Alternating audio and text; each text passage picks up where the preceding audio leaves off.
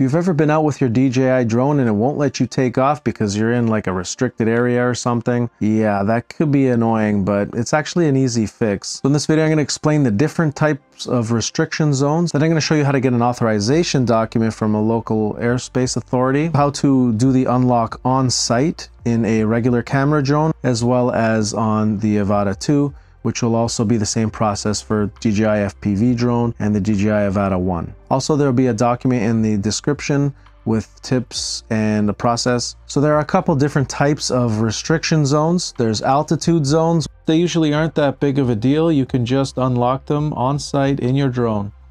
Another zone that you need to unlock is called an authorization zone, and these show up as blue circles usually, or blue areas, and these can actually be unlocked on site right in the drone. You just have to confirm that you're allowed to fly there, click a couple check boxes, and you're good to go. However, if you find yourself in a red restricted zone, that doesn't mean you're not allowed to fly there. It just means that you need to have permission from local airspace authority, and then you need to do a custom unlock on DJI's website. Okay, so I'm going to show you how to get a NavDrone authorization, and this is specific to Canada, so if you are not in Canada, please feel free to skip. So you have to go and create a new operation, find the place that you want to fly in the map, draw some sort of shape indicating where you want to fly, and you want to fill in all the information here. Now, depending on the grid squares where you're located, you will be allowed to fly at different heights. So you're going to want to input that, or else you're going to have difficulty getting the authorization. And right now it's currently in draft form. You cannot receive authorization yet. Go to the Tasks tab. You must publish your operation before you're able to submit that particular task for approval. You'll now be able to submit this particular request. You need to enter some information about your return to home procedures and how long it takes. The auto approval will happen fairly quickly. Now what you want to do is perhaps take a screenshot of the fact that you're allowed to fly. This will help you on the DJI side of things. By providing them that screenshot, they'll be able to verify that you're actually allowed. Alternatively, you can go to the Tasks tab and click that button and download the PDF. So over here on the FlySafe site, and you're going to want to log in with your DJI account. What we're going to do is make sure that our drone is added to our profile.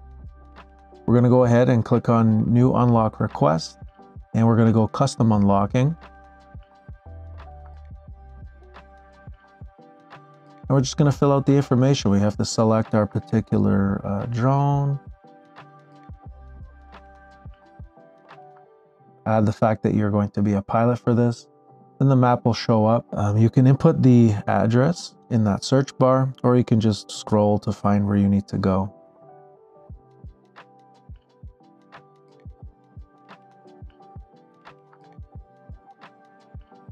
What you need to do is draw the area of your operation. And as you can see, that falls both in a blue authorization zone as well as a red restricted zone. So you're going to put in your altitude, and then you're going to just give them a quick write-up, usually saying you have authorization from whatever authority governs the airspace. And then at the bottom, you can just upload that file as proof. Once it uploads, you can go ahead and click Submit.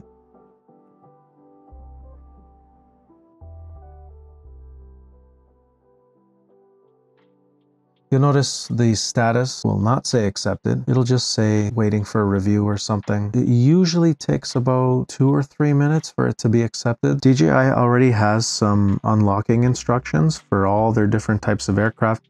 All you have to do is go to the view link beside the accepted and just copy and paste that link in to a new browser tab. Just select the specific app that you're using. As you can see, the PDF instructions are very detailed. You can just simply follow them, print them out or whatever. All right, maybe now's a good time to hit that like button if you're finding this video interesting, and also consider subscribing if you want to see more content like this. As you can see here with the Air 2S, it won't even let you go into a restricted zone without the proper authorization. Here I am inside of a restricted zone trying to take off and it won't let me. To do the unlock, you just hit those 3 dots in the top right corner. Go to Safety, scroll down to where you see Unlock GEO Zone. Next thing, you go to Aircraft Unlocking Licenses. Then you find the particular unlock and you just toggle it on with that button. You answer the questions, hit OK, go back, and now you're able to take off in the zone and fly into the zone. So you can see here I'm inside the zone. I was able to take off and I'm able to fly around. So here I am with my Avata 2.